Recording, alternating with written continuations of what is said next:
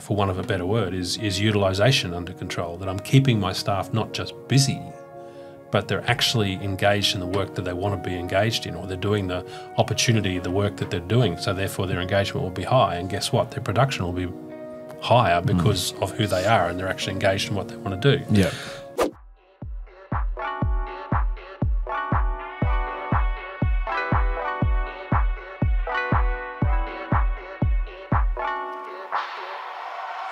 Welcome back, or welcome to another episode of the Success Times Happiness podcast. I'm your host, Richard Thompson. Today, we have Alan Scott from ASMOSYS. Alan has spent decades with Deloitte and now runs his private company, helping other businesses become better versions of themselves as a business as well as an individual. He has a wealth of experience, been highly recommended to me to sit down in the studio, and I can't wait to get into this, and I hope you really enjoy it. So here we go. Alan Scott, welcome to the show. Thank you so much for coming. It's my pleasure. Thank you for having me. How would you define what you do, Alan? Generally, what I say is that I help other organisations or people get to where they want to be. And whether that's helping them be successful, helping them think about who they are and what they are and where they want to be, that's probably the way that I would describe it. I have a number of ways of thinking or toolkits in my back pocket. I don't ever believe I know exactly which one works, but then working with organisations to understand, or individuals, understand where they want to be, then applying whatever I can do to help them. But what I can see, and I've been highly recommended to speak to you and to be able to pick your brain today, which I really appreciate the opportunity to do. And you've helped so many businesses and people in business, I guess, to achieve that. My question to start off with is, how do you define success then? And how do you define happiness? Let me define happiness first. And I suppose happiness for me is being comfortable in what you do, stretching yourself a little bit, but feeling like the moments and the times that you spend with either yourself, families, or people around you are engaging, contented, providing the environment that they want to live in, they want to be in, and recognising that there's still growth, there's still somewhere that they've got to go, is what I'd say happiness is. And I suppose I start there because success is achieving that and getting there. And not necessarily monetarily, it's not necessarily material. It's understanding who you are, where you want to be, and success is knowing that to start with, and then getting to where you want to be. So it's about, you think it's a balance between being really content with where you are now, as well as being driven to achieve something in the future? Because I sort of feel like there's almost like a paradox between one line of thinking going, you've got to stay in the moment, you've got to be satisfied with what you have now and be somewhat agreeable to the condition you're in, versus you shouldn't be satisfied with where you are now, because you can always improve and you should always find that mountain to go and climb. How do you balance those two different ideas? I think the thing that's in the middle of that for me is that you can get to a point and achieve what you've got and be contented with that. But the real essence is redefining or reframing what's next. So you can either stay on a continual path to get better at what you're doing, or you can sort of say, I got to this point, now what's next? And let's redefine what's next and take some time to do that. And if I may, I was incredibly fortunate when I was back in my corporate days, being part of an acquisition where Steve Sachs we bought Steve and Scotty Bozak's business, and it was amazing. Steve then became a millionaire by the time he was 39. And Steve then, in a conversation I can always remember, saying, I've got to where I wanted to be by a year earlier than I wanted. He wanted to be a millionaire by the time he was 40. 40, right. And his question was, then what do I do now? And that, for me, was a real reflection of contentment to a certain degree, if that's the right word, is I got to where I wanted to be by 40. But that didn't mean whether that was enough or not. It was now there's an opportunity of doing something else, an opportunity of defining something else. So there's still growth. There's still stretch, if you like, but I'm always bundle that together and saying, well, that's a foundation of what I've achieved, and now let's look at something else. And I suppose the coming back to the original question about what's happiness or success is success can very much getting to an outcome and getting to a point where you want. And you can either be happy with that and not so much live with it, but not do anything else. But if you've got an ultimate goal of actually becoming a part, and if I use Steve as an example, a millionaire at 40, I don't think it necessarily means that the next thing I've got to do has got to be better, or it's got to be a further stretch. It's just the next thing. And as long as I'm doing the next thing and the next thing and the next thing, hopefully you think that you're actually growing all the time is what I'd be thinking. Yeah, I guess it's the growth, right? Like the desire or the intent to keep growing as a human as we progress is the important part.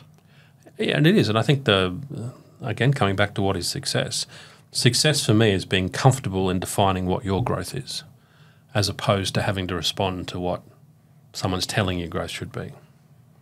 So you take on board that influence, you take on board that information, but the definition of where you want to be is something you own and something that you achieve, as opposed to trying to do it just because someone else says you can. Is that a process that you take your clients through, in the sense of trying to extricate yourself from the external pressure or the external expectation and come back to self?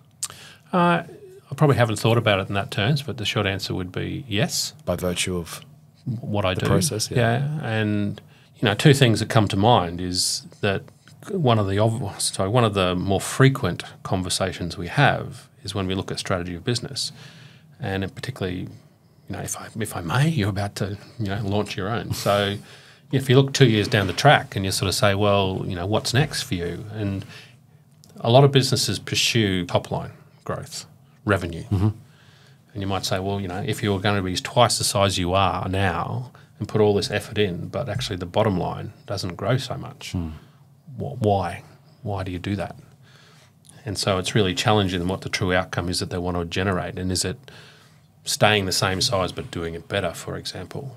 Or, yes, there is a real objective to get bigger and bigger and bigger.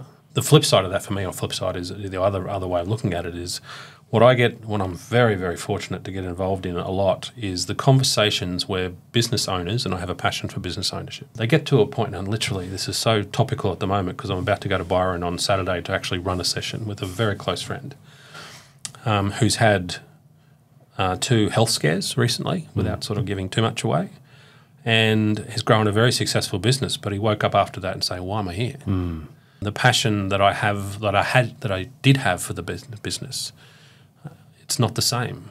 And that's not something he realised was happening. There's back to your point, this externality of things that are happening around him has given him a frame, I suppose, to sort of relook at something differently. So I'm sure if I asked, no names, what success was for him, 5-6 years ago compared to what now, hopefully, we're going to start to define on Saturday, what success might be.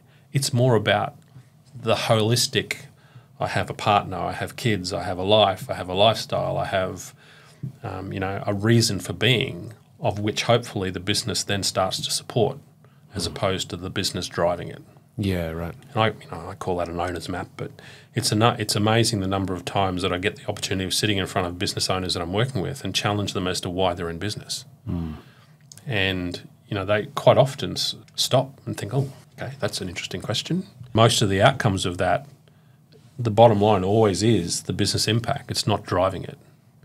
And whether it's they start with their interests and passions, or theirs and their partners, or theirs and the families, it unpacks why they do what they do. And in some cases, that has changed completely, or get out of business or whatever. So again, coming back to the beautiful question up front about success, success for them is actually the realisation of all of that, realisation of why they're doing something, and then having the opportunity and the availability to actually change the direction around it. And whether that's staying within the business, whether it's handing the business off, whether it's selling the business, whether it's diversifying into other areas. But it's all about understanding why. I think it'd be pretty common where you would go into business with a fair understanding of what your values are and why you're doing it, and you're motivated, and not necessarily motivated, but you're driven to do something. Yep. And that's why you commence. But then as humans, right, it's so normal for us to evolve, obviously, and change and develop different priorities in life, and you get a health scare in there, and it certainly brings reality to you. Yep.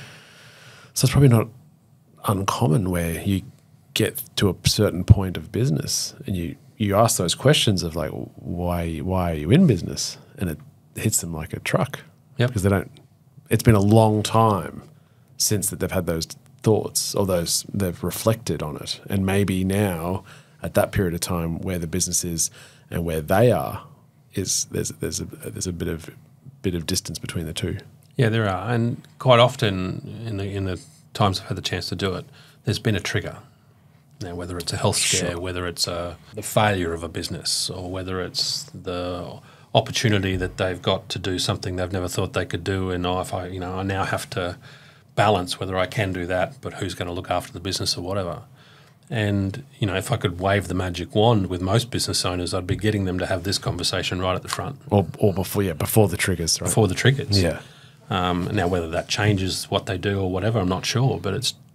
In most cases, it's all coming out of a trigger and sort of says, okay, well, I hadn't, unless, and it's almost like, to a certain degree, a flashing light. But if this trigger didn't happen, I would never be asking you to do this and having this conversation. So there's a silver lining around that.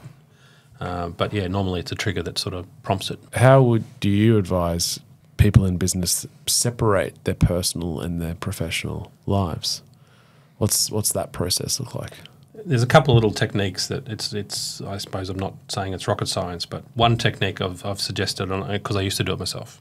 And it comes to not bringing work home, and you allow yourself the time to sit on the front step before you walk through the front door, and whatever's in your head, or whoever you've got to talk to, or whoever you've got to ring, and that could be a 10-minute exercise, it could be a 2-hour exercise. Getting into the habit or allowing yourself to know that as soon as I walk across that threshold, it's family time, or it's personal time, or it's partner time, or whatever.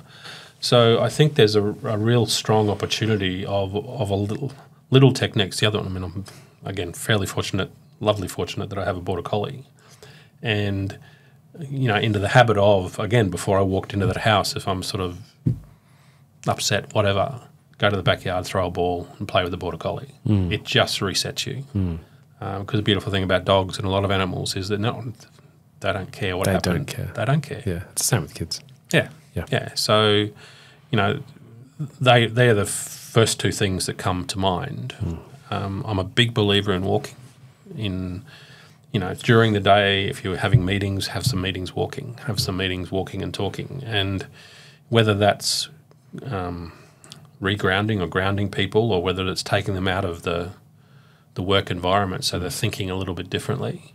And if you're out there doing that and walking amongst, the trees, the birds, or whatever, you don't always do it, but you have the opportunity of actually remembering that the four walls that you're in within your office, within your warehouse, there's more to it. God, I'd love that to be socially acceptable, though. Yep. To be able to have a client come in the door and there's a matter that they want to talk to you about, and you say, let's go for a 45-minute walk. That would be brilliant. I'd love that. But I think they'd look at you a little bit. Well, the challenge that I'd have with that is it depends on how you're portraying yourself.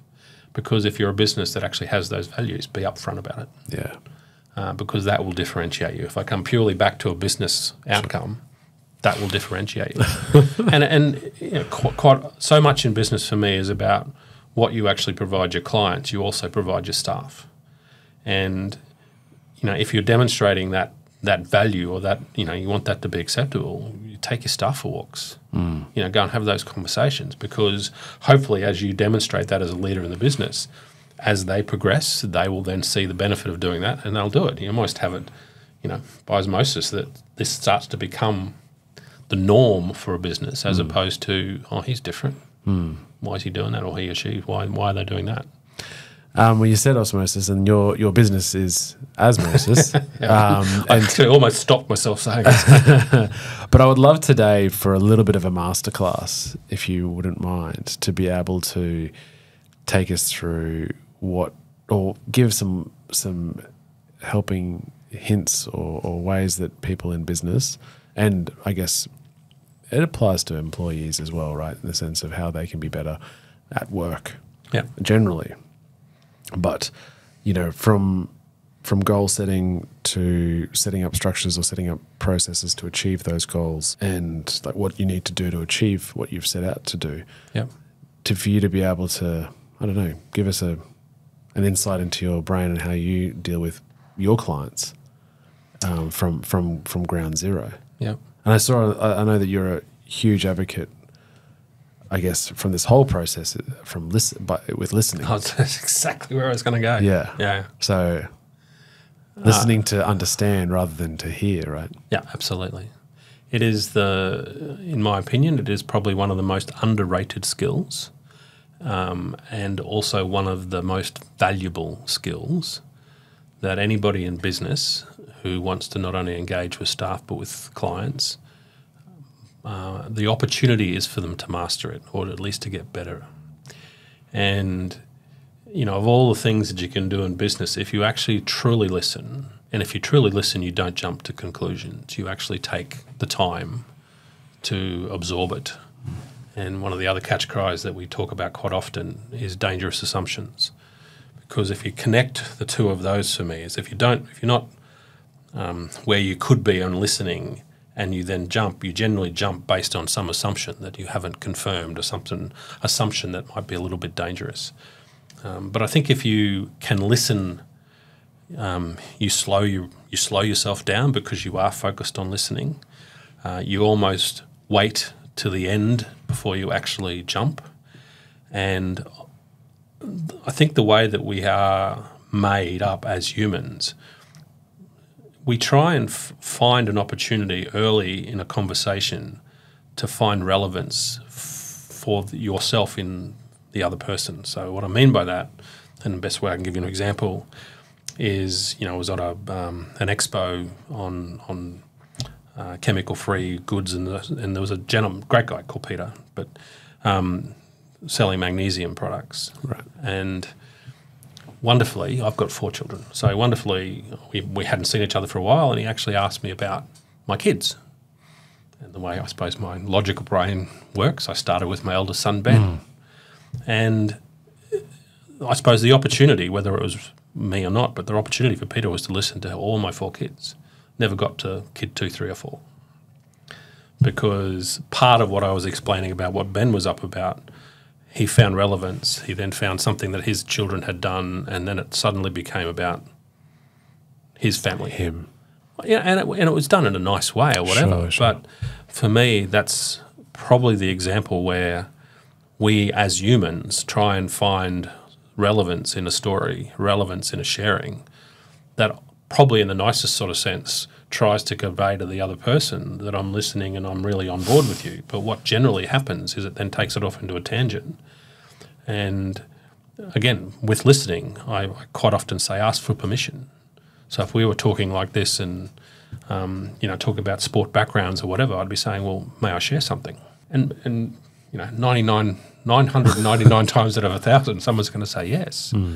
But it reminds me that I am asking to You're inviting. I'm inviting. I'm asking to put something into the conversation. I'm not taking it over. Because you might then say, well, I'd love to hear it, but can I finish my story? Can I finish my story? Yeah. So it's listening, it's asking for permission, and that, again, all in business just becomes beautifully respectful. And that happens for me both understanding what your clients or customers are looking for, take the time to understand that, and certainly understanding what your management or your staff are looking for, take time to understand that. And, the classic count to 5, I still think I'm a big fan of that, where don't jump, count to 5 and let it absorb. So, one of the greatest techniques or greatest tips I can give anybody running a business is learn how to listen and be prepared to be picked up when you don't. And, don't take that offensively. Take it as the greatest gift you can get because someone's reminded you that you're making it about yourself or you're not listening. And I don't think there's a lot of people. I think there's an opportunity to do that and differentiate yourself in business. Is fundamental. I'll take a leaf out of your book and invite myself to add a story to that. Please do. I found in this studio, in this space, as a host of a podcast, I find I am struck in a balance between being present and actively involved in a conversation. I feel like I've taken a couple of notes in preparation for this, but not much, because I felt like I believe I can hold my own court in the topic, and I'm intrigued to know what your thoughts are, and I'm happy to play along, not really knowing exactly where it's headed. Got a few ideas in my mind, but I'm trying my best to be present to listen and to then try to think whether I can clarify. And a few episodes ago, I had an expert on a topic that I had no idea about, or very little about, and she was esteemed, and I had the greatest, and she's been interviewed heaps and heaps of times, so I was trying to differentiate myself and didn't want to feel like look like I'm a fool, and had these beautifully crafted questions and the way that I wanted the conversation to go, but I wasn't listening. Yeah. You know, if I'm being honest with myself. Yeah. And Cody, who's the producer, he was like, "That's a good episode, but you need to let go." You need to be able to just flow right with it, and just as you usually do. But it was very different for me because I was like, "Oh, I better really get some good questions up," and so I'd ask a great question and not really be part of that conversation. It was almost like I don't know, it just died, the answer, you know what I mean? And so on reflection, I've been able to say, okay, I need to be more present. I need to listen. Yep. Listen to understand, not just to hear. Yeah.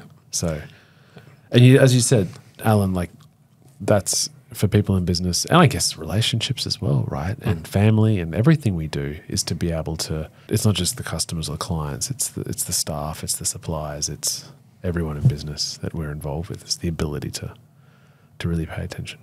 It is. And I think what occurred to me with that share, so thank you for that, is if we're both listening, what a great opportunity to take the conversation somewhere that neither of us thought it would. And agendas are good. I'm not against agendas, because that's always a backbone to come back to, or agendas, or structure or whatever. But quite often they can dictate too much where an outcome is expected to end up. Whereas if you've got two people who are willing just to explore with respect but without necessarily over-structure, where that sort of conversation, or classically if you come back to business, what's the true question we're trying to solve, as opposed to, particularly if you're engaging with customers or staff, that you go into some of those interactions with an understanding, with an assumption of what the question actually is. But there's a bigger question, or a different question, or whatever. But if you go into it too hardly with an understanding that you think you got the question nailed, without exploring and listening, that, oh, hang on, I'm picking something else up here, that I thought it was, a supply issue.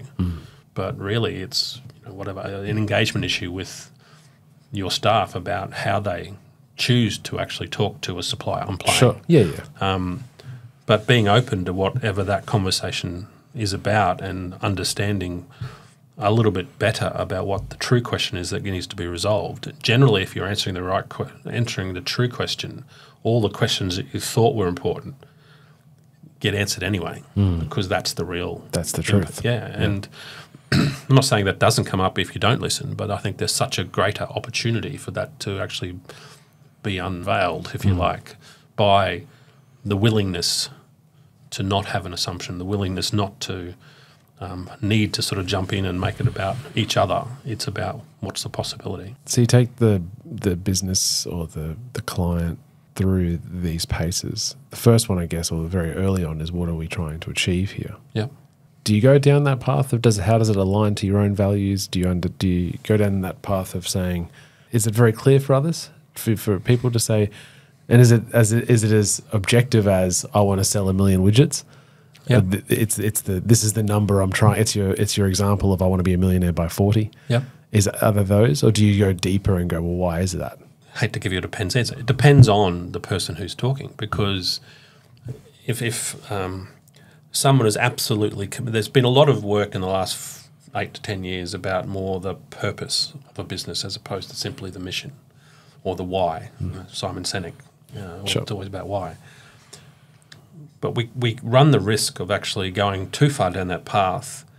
And if someone comes back with an answer, says, I just want to generate $10 million in business. And they sort of go, yeah, but why? Why is it? Why do you want to do it? I said, I just want to generate $10 million in business. So, you know, taking the time to understand the person and understand what drives them, that could be a perfect outcome because so it's that's okay. It's okay. It's okay for it to be that objective. Yeah. Yeah. And it's interesting. I mean, it's okay for it to be that objective, but the follow-up question might be, when you get there, what are you going to do with the 10 mil? What are you going to do with it?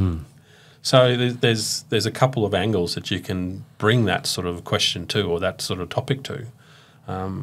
Or they can say, and I'm, again, having this great opportunity at the moment with someone who's been through a very commercial-orientated business and now looking at putting in place a model where profit from the businesses that they generate goes to not-for-profit.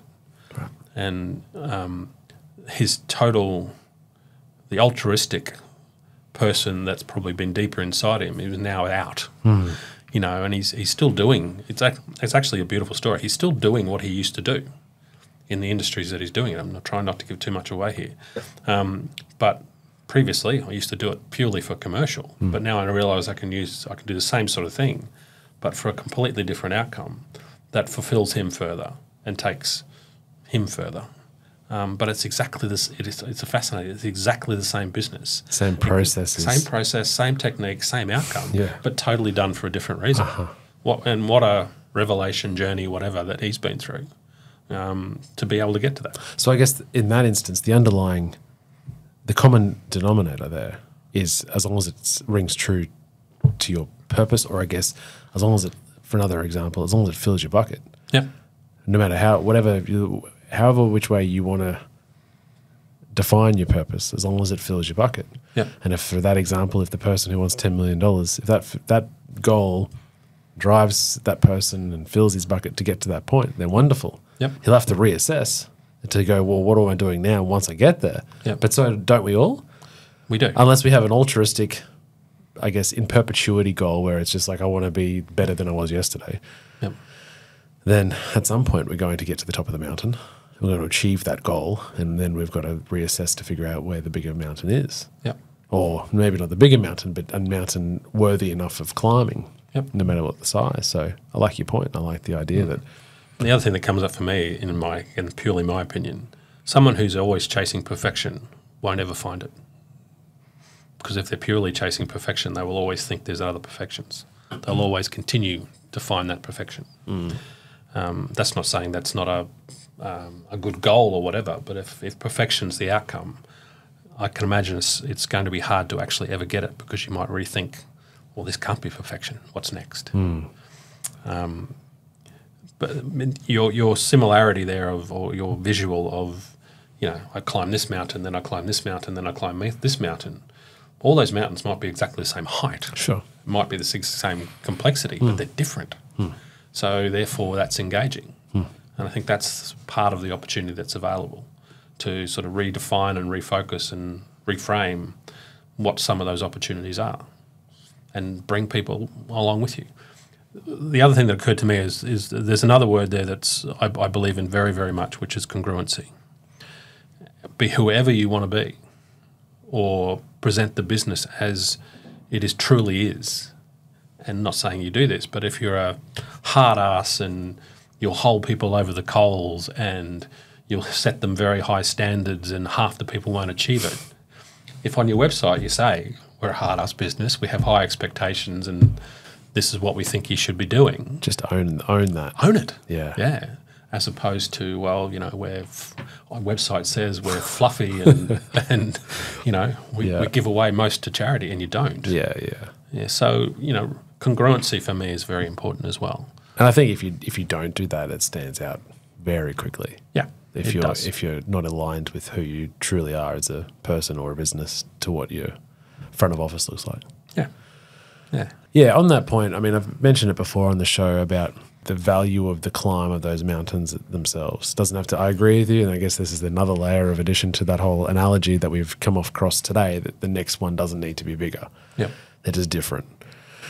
But this whole position of I'll be happy when I achieve it, yep, I think is a bit false, because the real winner is the person that enjoys the climb, right? Yeah, and I suppose one of the other hobby horses I look at is process and content. And I think in business or in personality, most of the challenges that we come across, it's not about the content. It's about the process. It's about how we do things. It's about, and to your point, if I'm climbing this mountain, then I'm climbing this mountain. The fact that I got to the top is an outcome. But how I did it and what was my learning through that process, and did I take someone with me, or, was it, visual just come to mind. It's, the west coast of New Zealand, which is incredibly vegetative, but the east coast of New Zealand, which isn't. So there's a wonderful difference between those two things, same country. But, and I've, if the outcome is I get to the east coast or I get to the west coast, that's the outcome. But it's the journey, it's the, journey, overused word, but the process that we go through, which is the more learning than just getting to an outcome. And a long time ago I did some business model canvas stuff with a lot of designers, and probably half of them got really caught up with, I produce this, and this is what I produce. And, suddenly taking them through discussion, saying, well, whether that's white, green, red, whatever, and value add to your client, to your customer, yes, they want that, but the real value add is how they got there and how you keep them engaged and how they get there. So for me, I try with businesses to really sort of get them to think about the process. Now, whether that's staff engagement, whether that's producing something for a client, whether that's, reporting to a board. A board can read a document and 3 board members can read it totally differently. But it's how do you inform them? How do you get them engaged in that report? How do you actually get them along for what's been achieved in the last month or so? So don't underestimate the process of anything that you're doing, because I do truly believe that the majority of learning is in the process, not necessarily just producing the outcome. That makes sense. Yeah, it does. And I think I agree with you, and the majority of the value of the experience in its entirety is tied up in the process. Yep. And I read a quote by ASMOSYS recently that said, "The grind is the goal." Cool. That's it. Love right? it. That's it. Yep. That's the goal. Yep. The meat and gravy is the day in, day out. Yep. And I think that's beautiful, right? Yeah. But I also like the way that you just described the value of the process, but not in the way of achieving. Yeah. But in the way of a particular element of your business, the way you look at that. Yep. Which I think is, that just struck a real big light bulb in my head, in the sense that, as your example, I mean, you mentioned the board, but let's look at it as a customer. The customer, let's say, comes and rings the office to be engaged, or let's say comes in for their first meeting. There's a lot of things that have happened. Yep. In the lead up to that. Yep. For that client to have seen some sort of marketing or advertising or word of mouth referral, to look at what services your business provides, to be able to call, and what that call initial experience was, calling them, the follow up to that, and all of those things. That's the whole process that journey needs to go on, that client needs to go on, potential client or customer needs to go on, before they go, yes, I'll give you my work, and the outcome will take care of itself, like in all of these things, right? Yeah, it is. And what occurs to me, thank you for that, is quite often have said it now in the last 5 or 6 years, the greatest tool, and I mean by a long way, to your question before about advice for business, the greatest tool that's ever been produced is a thing called the empathy model. And to pay homage where it came from, or where I believe it comes out of a book called Game Storming. But it literally is, and it's a page where you have, whether it's the way it was set up was from your customer. What are they thinking? What are they seeing? What are they hearing? What are they saying? What are they feeling? In either general terms or as part of a particular outcome. So if you're thinking about the wars around the world at the moment, and you want to actually help your customer with something, you basically put the empathy model in front of you, and challenge yourself to get inside their head and think about, what are they feeling, what are they seeing, what are they saying, what are they hearing, what are they thinking whatever what I'm missing. But out of that, particularly from a business perspective, what's therefore the pain that they actually have? What's the gain that you could possibly take them based on that? And what's their expectation? And if you're sitting them in front of you, if you're sitting in front of them, what's their expectation on you? And I honestly do believe it's one of the best tools that ever have been produced, if not the best. Because quite often what I say to my business or my people that I'm fortunate to work with is do that for your customers or do it for your staff. Mm.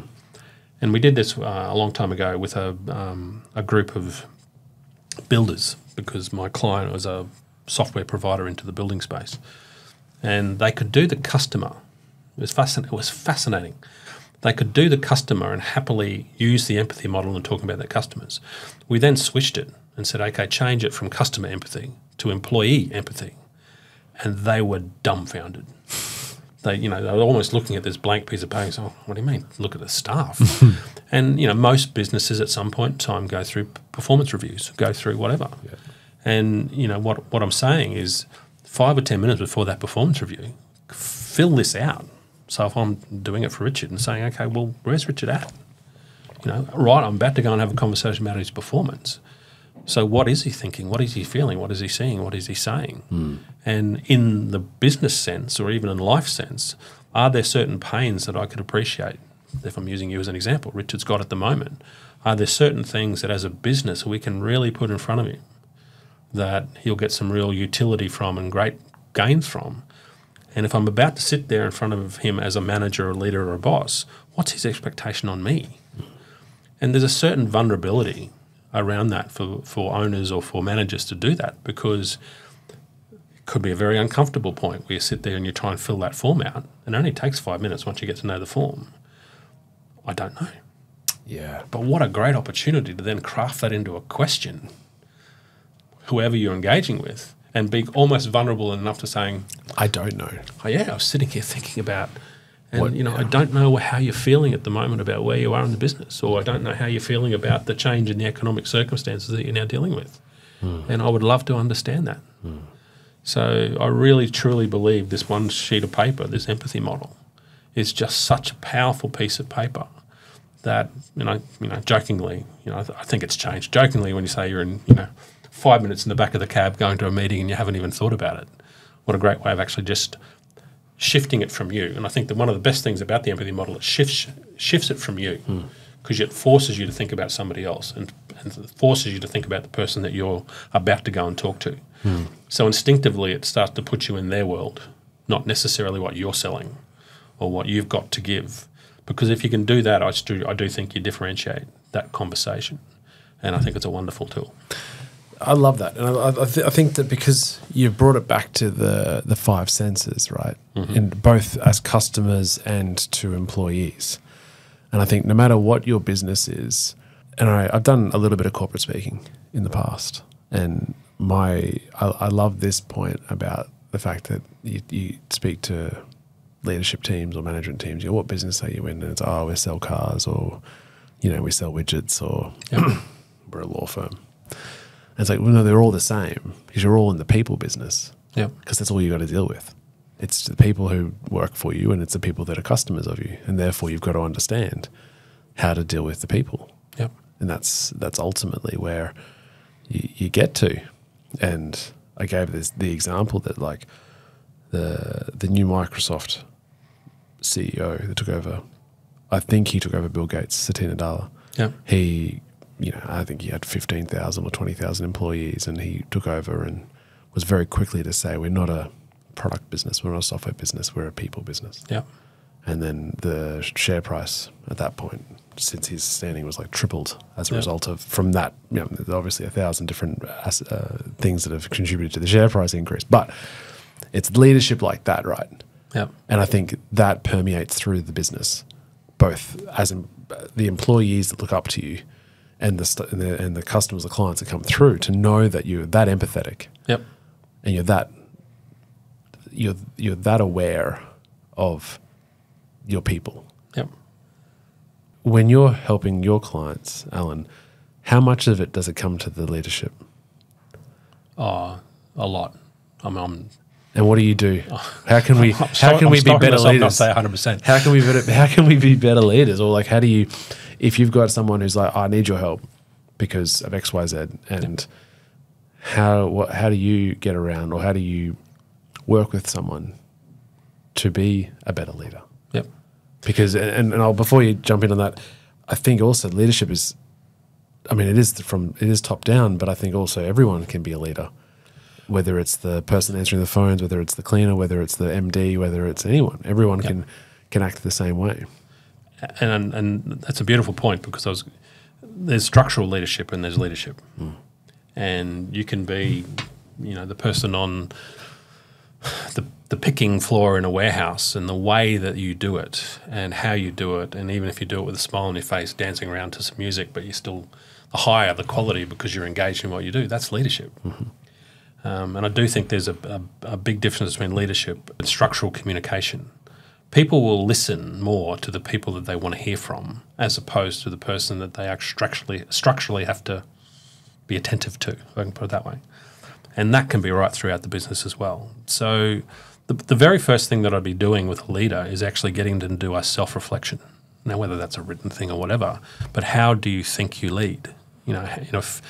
If you were standing in front of someone who was giving you some frank feedback about your leadership, I think there's a difference between you doing that by yourself and actually hearing it. So if you were doing that and self-reflecting on your leadership style and your leadership capability, what would they say? Because that then challenges you to actually go a little bit inside and sort of, again, put yourself in the respondee's position, if that's the right sort of language. And I'd be getting them to do that. And it's like what we talked about a little bit earlier in the saying that, well, if you're here and you believe you're that style, what does this look like? And it's not a matter of me telling you what it needs to look like. It's for them to actually saying, well, I could look a little, take listening.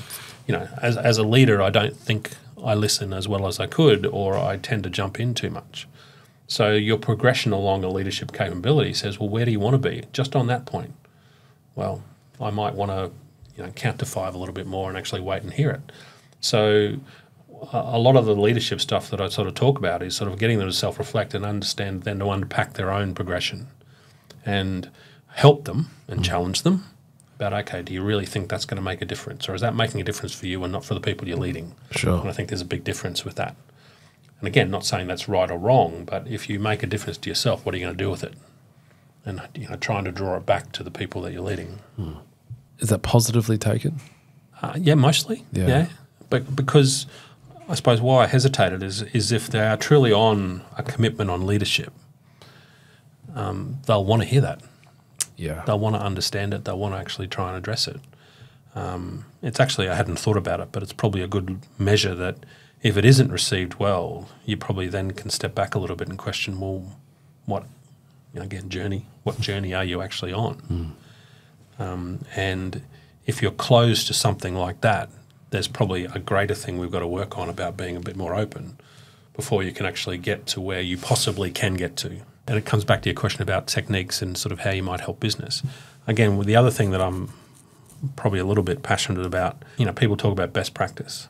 The language I use is better practice. Kind of like perfection. So what is best practice? If I get here at best practice, where am I going? Yeah, sure.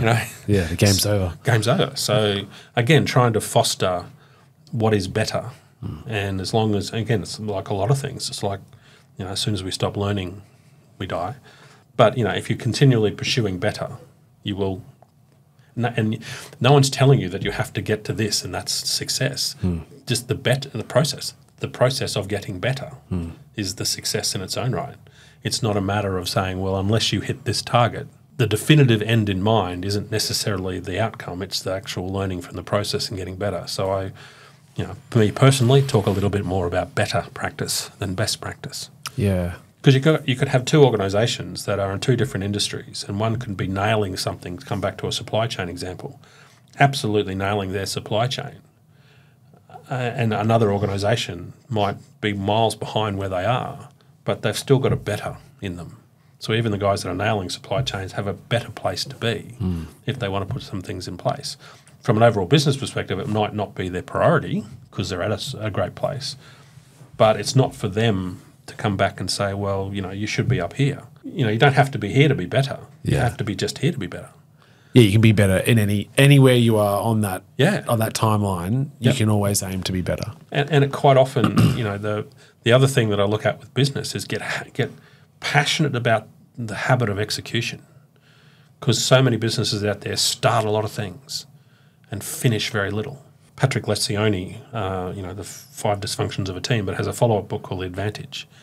And, part of the stuff in that is just simply get used to delivering, get used to executing. And whether that's 1 or 2 things at any particular point in time, but get into the habit of execution, because it will get habitual. It will get... finish jobs, you mean? Yeah. Yeah. Yeah. And, classically, organisations can go through a strategic process or an innovation process and come up with 20 things that they could be doing, and they'll allocate those 20 things to 20 staff members or whatever. And quite often they'll come back in 6 months or whatever and find out that of that 20, maybe 1 or 2 of them have been completed, 4 or 5 of them haven't even started, and the rest are somewhere in the middle. As opposed to saying, as a collective, we're going to prioritise 1 or 2 things to do, and we're absolutely going to invest our time and effort into actually delivering the outcomes that we identify from that, and we're going to celebrate.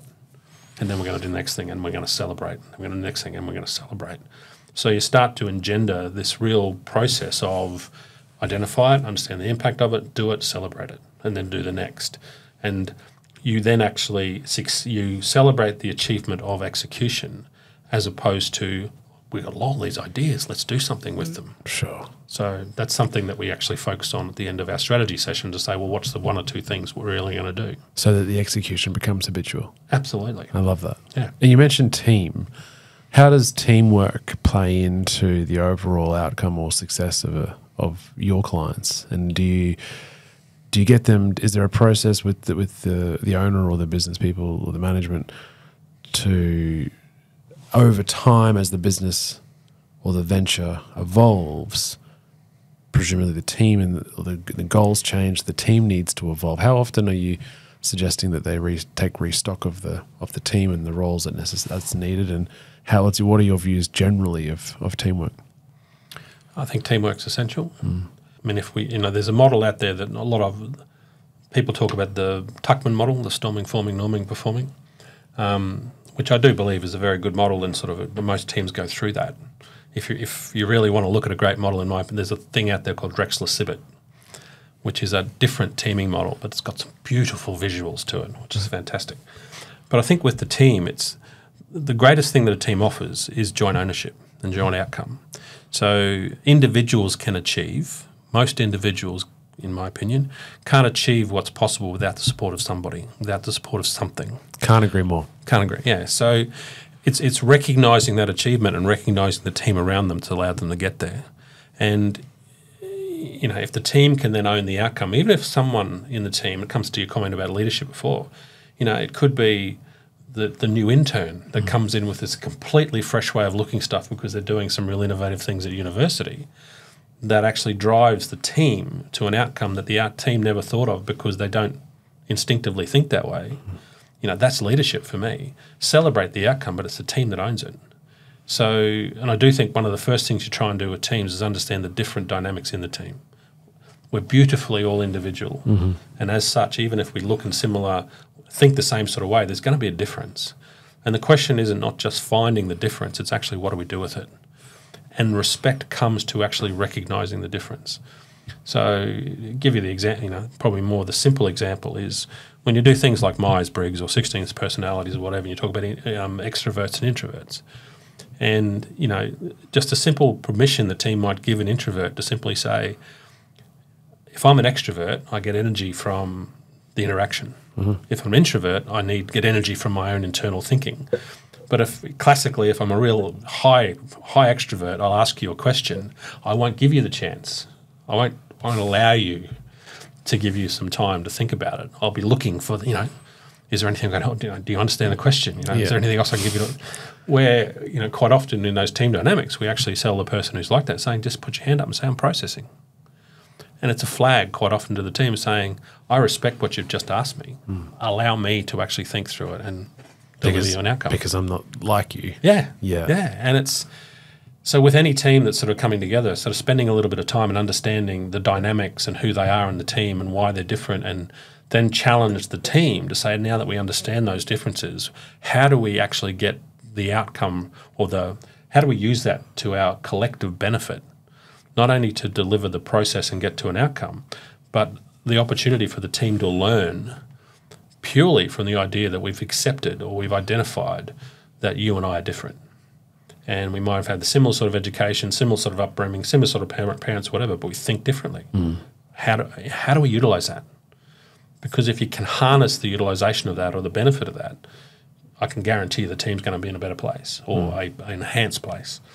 So I think there's a real putting teams together. It's a matter of really focusing a little bit up front on that personal dynamic and who the people are. Yeah. And there could be people that butts heads, and that's okay, providing you give them an environment where that butting of heads can actually be done constructively. Correct. So that the outcome is actually going to be owned because you've gone through that constructive process. Yeah, I think a lot of, certainly in the workplaces where I've been and experienced, like they sort of hoping that everyone's happy. Yep. And it's like, well, it's not necessarily the goal. Yep. It's not you're going to butt heads. Yep.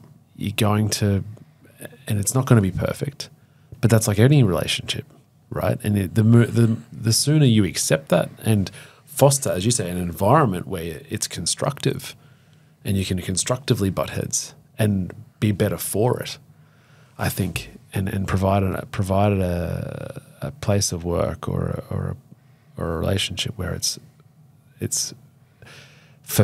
fulfilled. Yeah. By being there. Yeah. Rather than I just want to be happy. You just want everyone to be happy. Yeah. I think fulfillment is more of the goal for your staff and for your team to be fulfilled. Yeah. I mean, the happiness is a byproduct, but it's not. I don't believe that's the goal. Yeah, I agree with that.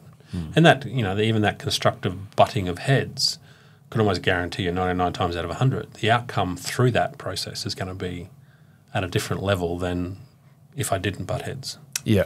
Right. And, that's the storming aspect of Tuckman. But, I do think that's a really strong requirement for good teamwork, that the environment invites and allows that to happen. Yeah. It almost supports it, right? Yeah. To be able to say, if you want to speak your truth and this is a result butts heads, and that's okay. And the people in your team feel supported in that environment, that they're not under threat.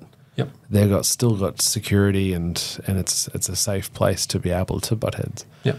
Then I think it's going to be a better environment because of that. Yeah, agreed. And I mean, this business is in its infancy, absolutely. But the first thing I said to my little team was, we're not always going to agree. Yeah. And that's a beautiful thing because we're not all the same. Yep.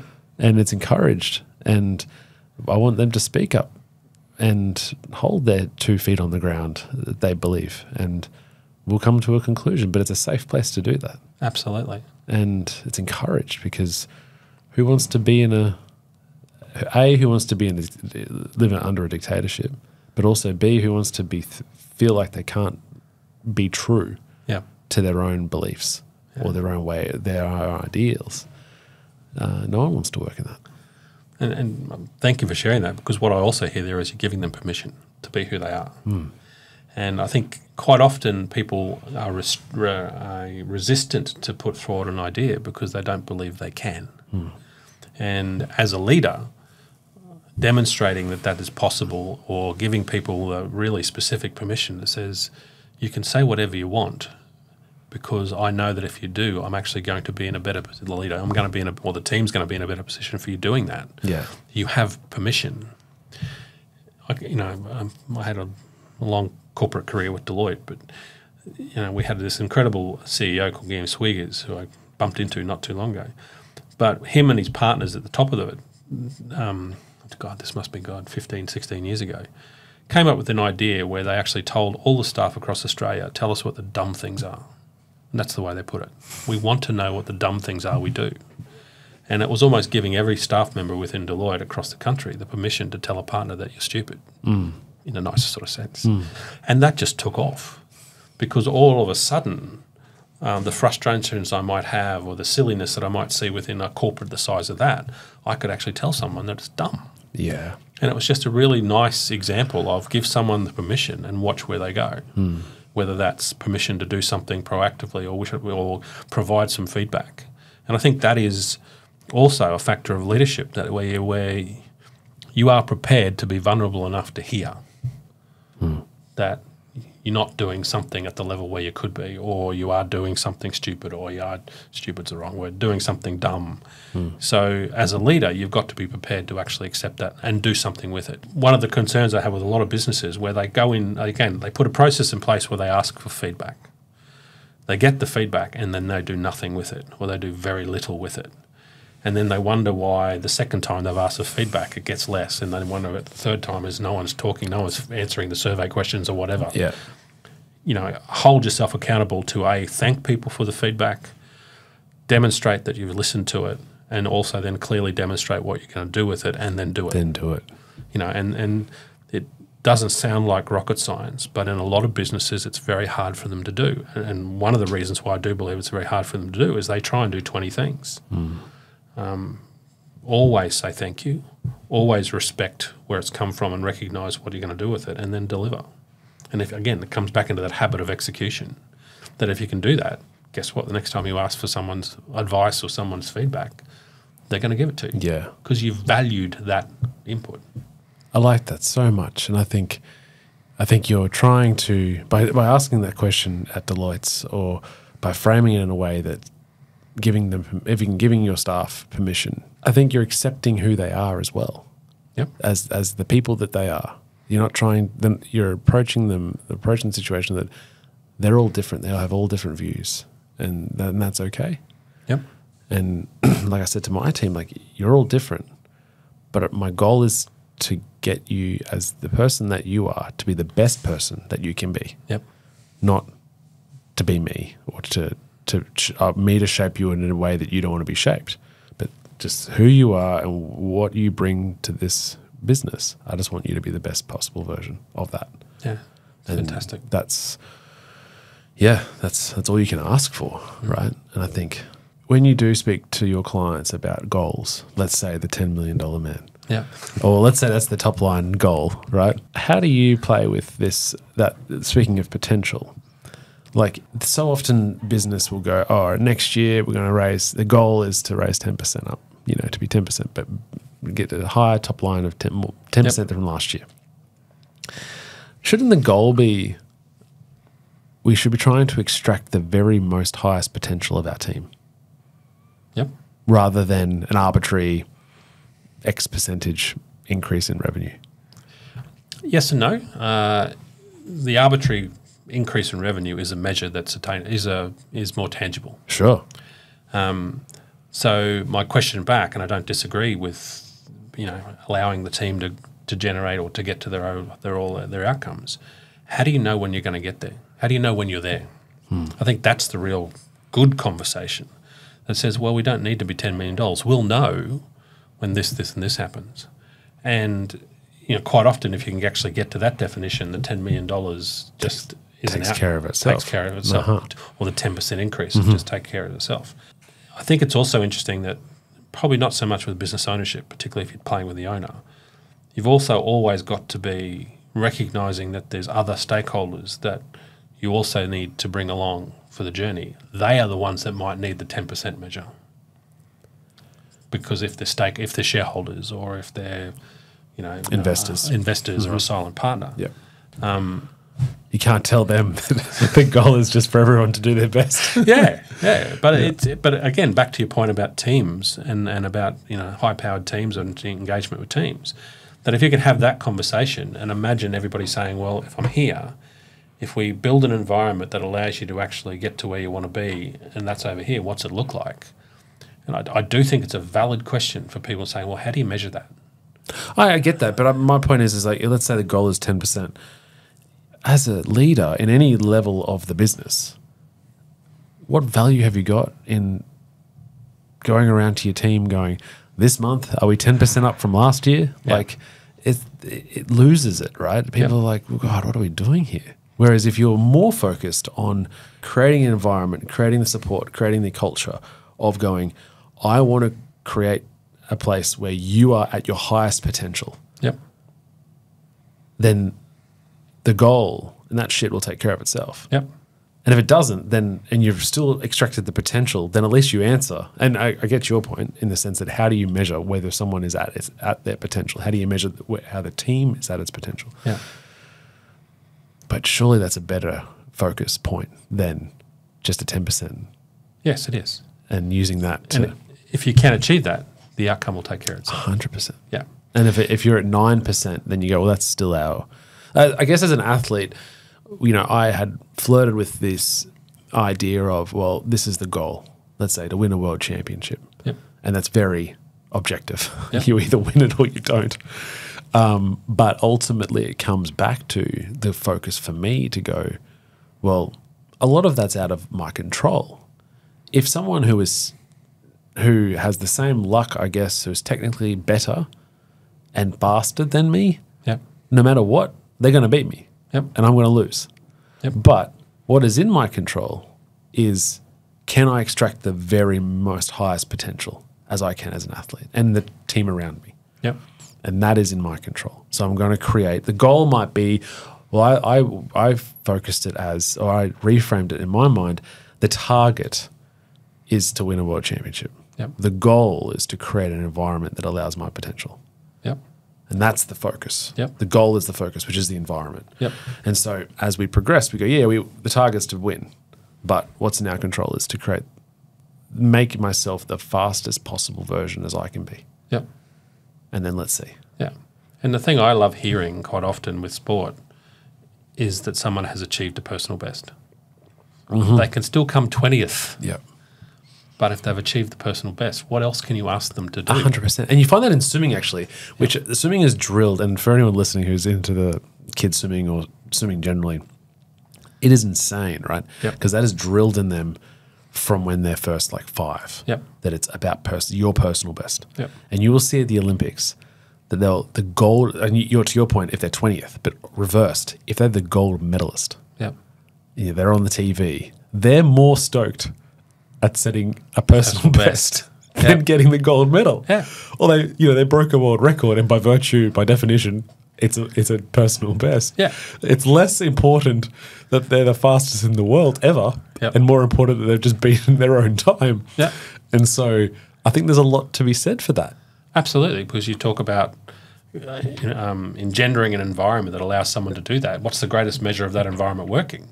Is that if you take swimming squads, for example, that the majority of the squad are continually improving and getting their personal best. And, I was a swimmer, but, if you are continually doing that, it's almost like the $10 million. If you are continually doing that, you'd like to think that your results, for want of a better word, are going to improve in the pool that you're competing in. That doesn't necessarily mean that you're going to come first. No. What a great outcome if you do. But if you are continually improving and you're kind of improving more than the other people around you, by outcome, you'll get the blue ribbon or the green ribbon or the $10 million revenue. Yeah. So it's, but it's challenging without in business, in comparison to swimming or sport, without the very clear, definitive way to measure improvement. Yep. Like you can for swimming. But I guess it's what we're talking about is the process of being the driver of being your highest potential is not in swimming. It's the day to day. It's the goal is the grind, right? The goal is the grind. Yeah, it's the consistency. That at one that it's a question of when, not if, you'll achieve what you're setting out to achieve. So if we believe that, if we stack that up on itself and go, yeah, that's what high performance or success looks like, and to achieve an ultimate goal, how do we bring that into business where it's not as clear cut what potential looks like? I think what comes to mind is that, come back to our $10 million revenue, you can get to $10 million of revenue and still have a very unhealthy business. Yeah. And I think it's a matter of actually unpacking what are some of those measures or some of those factors where you should be tracking. And if you've got an engaged team progressing, their engagement should be high. So there's a measure. Working capital in business, as you'll probably end up finding out as you start to get into business, is incredibly important. So, I'd rather... I'm already there. I already know how important that is. So, is what we're doing and the way we're doing things, making sure that we're getting the money in that we need and actually paying the money out to keep the suppliers happy. So therefore the working capital is under control. Is it, if I'm in a professional services business, which you're about to get into, for want of a better word, is utilisation under control, that I'm keeping my staff not just busy, but they're actually engaged in the work that they want to be engaged in, or they're doing the opportunity, the work that they're doing. So therefore their engagement will be high. And guess what? Their production will be higher because of who they are and they're actually engaged in what they want to do. Yeah. So, to your point before, the ultimate outcome, measurable outcome, might be the 10 million. But come back and understand the factors that you can track to know whether we're going to achieve that. But more importantly, what we're going to achieve is an environment that says that's not only possible, we could be over here, we can be over here. So it's actually defining, it's breaking those measures down, and they all don't have to be that tangible. Imagine if you walked into a business environment every morning as running the business, and you actually, again, one of the nice little tools that we've used before is like a speedometer. But it was basically you put up a big poster that has the speedometer on it, 0 to 10. Right. And underneath it, you've got two questions. It says things we must keep doing and things we can improve on. And generally, there's two posters side by side. And basically one is about the way we do things and the what we do. And at any point in time, you can ask your staff, give me a rating out of 10 as to the way we're doing things or what we're doing, but don't be prepared to put a rating up there unless you're prepared to either put both or one of the things down the bottom. So it's instantaneous feedback. It's no survey orientated. It's on a big post-it note, and people can build on the others of what other people have put. And actually, all of a sudden, in a very 5 or 10 minute exercise, you've got this. You've taken a litmus test of where you're currently at. You've got a good visual, and I love visuals. You've got a good visual of whether I'm at 10 or whether I'm at 3, and you've given some immediate feedback. And that's not a tangible measure in utilisation percentage or time, but in an environment like we are here, or an environment that I've worked with, put that up on the wall and almost once a week, give me a rating. Yeah, sure. And it's empowering staff and giving them permission to give me whatever rating you want. And if you give me a 3, I'm not going to come and jump down your throat. I'm going to be asking why. And I want to move that 3 to a 4 to a 5 to a 6. Sure. Tell me how. Yeah. So to your point, that's probably more of a measure on the environment that you're asking me to work in and develop in, as opposed to whether I'm 9 million, 10 million, 11 million. Yeah. Because if I'm always pushing the 10s and I'm doing the things that actually will get me to the outcome, like, as you said, the 10 million will take care of itself. Some people have clear goals, but not necessarily contingent. It's not that necessarily paints the whole picture. So they might say, I want to get $10 million as the top line revenue. And you go, well as what? Because they want to do that. Yeah. But they probably also want to stay married. Yeah. And they still want to have a good relationship with their children. Yeah. And they still want to have their team. Yeah. Highly engaged. And so there's a lot of ands than just the one big goal for business. Yeah. And so it's how the other things that are critically important in their lives intertwine with that goal, right? Yeah. One of the other words I love is buoyancy. Because people, wrong or right or wrong, people talk about sustainability or resilience or whatever. I love buoyancy. And what occurs to me with that sharing, so thank you for that, is that I can be buoyant. Therefore, I can respond quickly, or I can, respond to anything that's coming at me because of the environment around me. That if I do have a good relationship, hopefully, with my children, and I have a bad day at work and I need to respond to that, I might come in and actually play a game with my kids and sort of get them to read a story to me. Or I have a great relationship with my partner where I can actually come and share anything. So those things that are around me that will allow me to be buoyant and either be above the rough water, or if I'm below it, I can respond back. So, and it might be that the pressure I'm under is because of the work or the banks or tax or whatever. But if I'm in a healthy environment, this all comes right back to my owner maps. If I'm in a healthy environment, I understand all of that, I can respond. I can get above it. And quite often, as we just talked about, I'm not going to get above it just purely because of me. I'm going to get above it because of the people around me. Because of my team. Because of my team. Yeah. And my team can be my kids. Yep. You know? And, you know, the one I'm doing on Sunday was, you know, one of the comments that came out of that is my child is about to just leave school and they're about to go and I don't know them. Oh. You know, and I think there's a lot of owners in that sort of boat that sort of says, well, and again, the classic thing is you can't change anything that's happened in the past. But what learning can you pull from that changes things you're about to do in the future? And it's not just about that component, it's about all this stuff. You know, even if you can recognise that's one component that I've got to deal with, what are all the other components in your environment that you're maybe blind to, but they are a very similar character? And whether that's with your partner, whether that's with your parents, that, you know, dangerous assumption, they're always going to be there. They're not. Yeah. So, you know, it's you know, again, it comes back to a little bit of like vulnerability, being vulnerable to actually recognise that you're not on top of that. And that at some point in time, for you to be successful in business, you've got to get on top of that, because if you're not on top of that, whether it's sustainability, resilience or buoyancy, you're not going to actually be able to do everything that you want in the level that you want. So it's almost like a prerequisite. It is, and it's and I think, you know, if you can have the conversation yourself with your partner, whatever, about what's important to you and why you're in business, and then and I haven't done this with anybody now that I think about it, if you then take it to the next step and say, have you shared that with your management team, your leadership team, that you've put yourself through this exercise, and that you can almost challenge them to go through the same exercise? Imagine what that business starts to look like, where you've got the people who are, you know, have the responsibility of sort of growing that environment that you talk about and growing the business, are all now more attuned to why and more attuned to the balances that are around them. Imagine the power that's in that. Yeah. And I actually hadn't ever thought about saying to any of those people that I've done this map for and saying, well, have you told anybody? There's value there. Oh, there is. Yeah. Oh, hang on. Something that I'll do. Yeah. Yeah. That's empowering. Yeah. Vulnerable. It's vulnerability. First of all, saying that I realised I had to do it.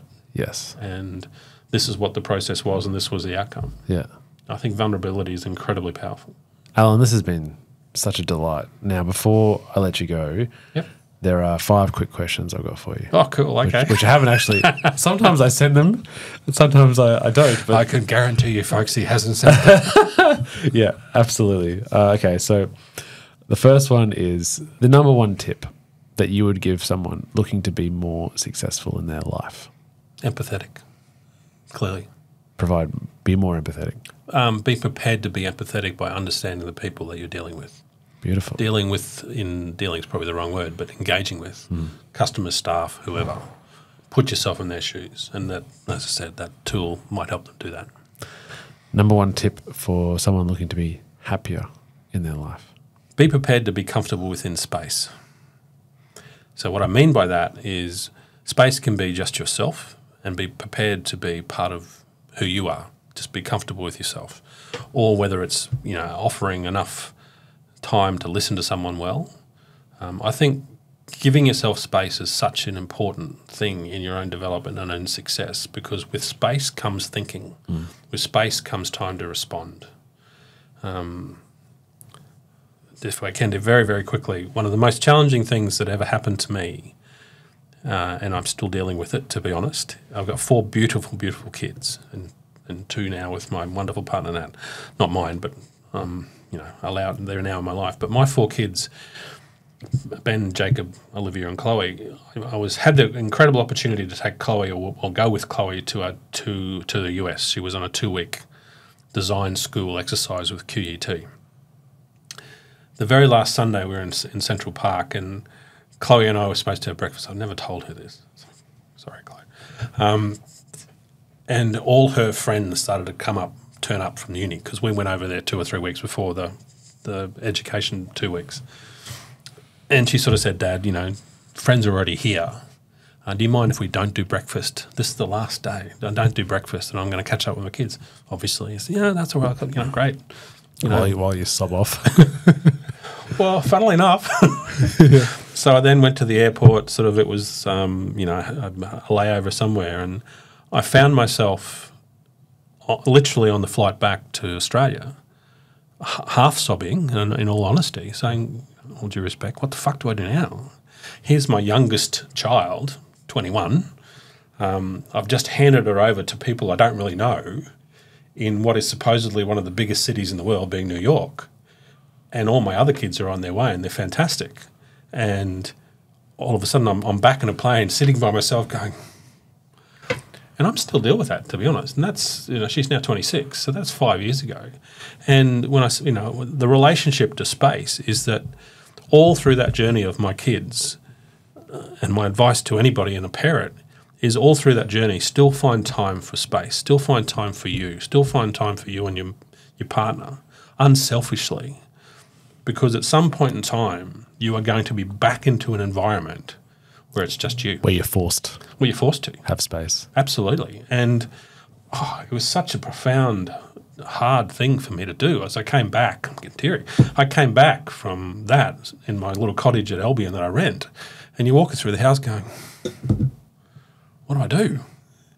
And the learning I took from that is, and I can't change the past, but if I was then able to tap into some more time for me and have, and this is actually the correlation for me with a lot of businesses, and quite often when we work with businesses in generations, the second generation or third generation comes to you and say, can you please just help me get dad to let go or let mum to let go? And quite often they struggle to let go because they've got nothing else. And that is their life, that is their baby, that is what they've been doing. So where space comes into that is, you know, if you're a first generation owner of a business handing over to your siblings, having, you know, what's this, where have they fostered something else that they are willing to let go of this because they got that? And for me with Chloe, it's a matter of not being prepared for what then happened. And so saying, well, you know, all these, you've got to let them go, but what's over here? Yeah. So that's a long answer to No, I really space. Appreciate that response and that vulnerability, Alan. And it sounds like that it was almost like that crucible moment, like the Band-Aid rip, and that you just weren't ready for. Yep. And still dealing with the fact, not necessarily the reality, but still dealing with maybe the trauma or the feeling that you had at that point in time on that plane and coming back to Brisbane. Yep. Because you weren't ready for it. Yep. Yeah? Yep. And it was, I suppose, in my environment where you're sort of trying to give answers to everybody else, all of a sudden I've been forced with something where I don't have an answer for myself. Don't have an answer. Yeah, and you sort of think. And then the learning is, which I didn't offer myself that at that particular point in time, is it's okay. You know, it's okay to sit in this, you know, to a certain degree vulnerable, but sit in this uncertainty. Yeah. And embrace the uncertainty. Then ask yourself the question, what comes with this uncertainty? What's the opportunity that I haven't seen yet or haven't even thought about it in that respect because I've now been offered this space to allow myself to actually really think about what else I can do with it. Yeah, I think a general response of, and that's okay, is pretty fitting to any circumstance, or to the vast majority of circumstances in life. Yeah. To say, and that's okay. Yep. Someone's quit. Yep. That's okay. That's okay. Someone's told me, it gives you, it maybe that it invites that pause. Yep. To go, all right, that 5 seconds. Yep. To go, that's okay. Yep. Now what we're going to do about it. Yep. Third question is your most recommended or gifted book for someone to read? Yep. The Last Lecture By? Randy Pausch. Okay. Above everything else. Really? Absolutely. Okay. So if you don't know what the story is, that Randy very quickly was a professor at Carnegie Mellon in the States. This is non-fiction, obviously. Non-fiction, true story. And you can, and my great advice is you can watch The Last Lecture online, read the book first.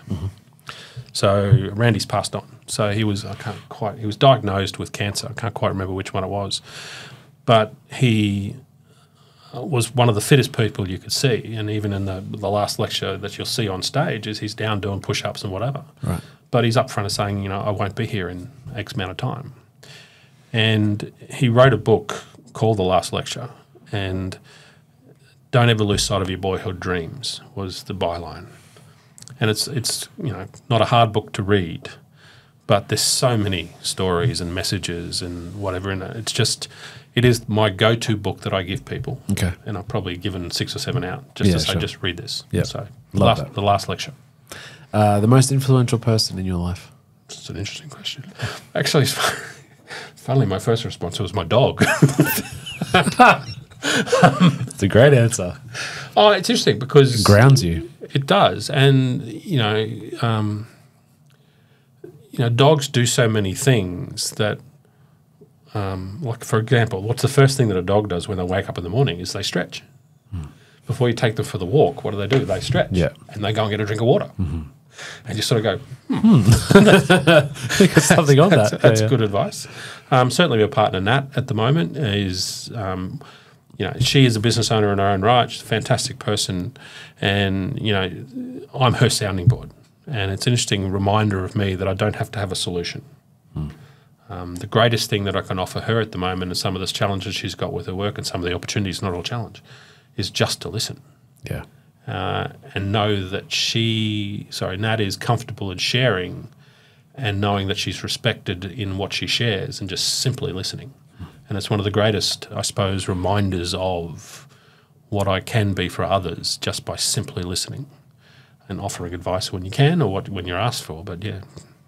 Love that. Yeah.